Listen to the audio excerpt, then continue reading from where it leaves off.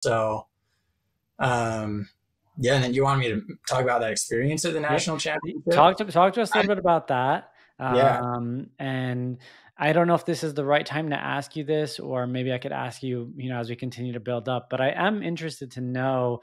You probably met so many people along this path and along this journey. You probably met some incredible runners, incredible athletes. But because it's such a tight knit community, I am interested to know about some of the people who've played a role, like just in kind of shaping your mind about the sport. Forget about, earlier we were talking about uh, some of the takeaways and maybe tweaks that you've made to your body, so on and so forth.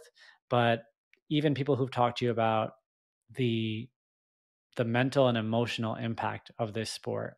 And I think that that's something that I definitely want to dive into. So let's talk about nationals right now, and maybe go from there. Okay. So, I mean, it was like total dream come true for any high school athlete.